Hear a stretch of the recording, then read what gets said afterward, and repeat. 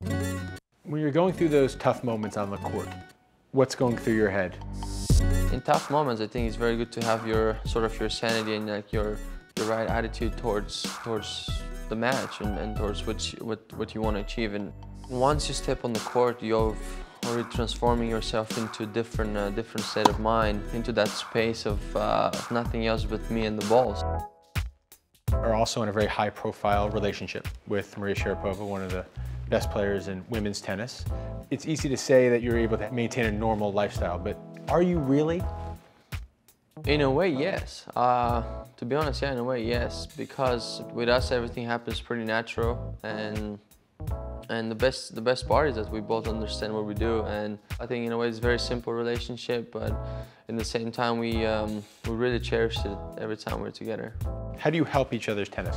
We definitely engage each other as soon as whoever is playing. We always like to, I mean, I'm into it even if I watch, but of course I'd rather play than watch, because it's not an easy thing sitting on side and watching the match. I think it's not easy. And knowing her, and I know how she's on court, to see her that way off of it, it gives me a boost and gives me more energy. And I think that's why we help each other in that way. We support each other and we give that extra fuel when we need it.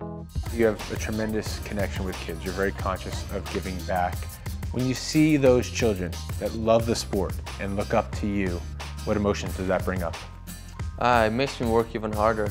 I think it's really good to be an example, and I think when you can do it through sport is actually even more valuable, and there's nothing better of giving back to them.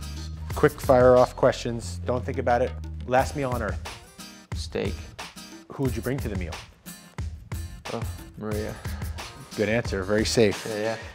Profession you would be if you were not a tennis player? Oh, something into the extreme sports, anything.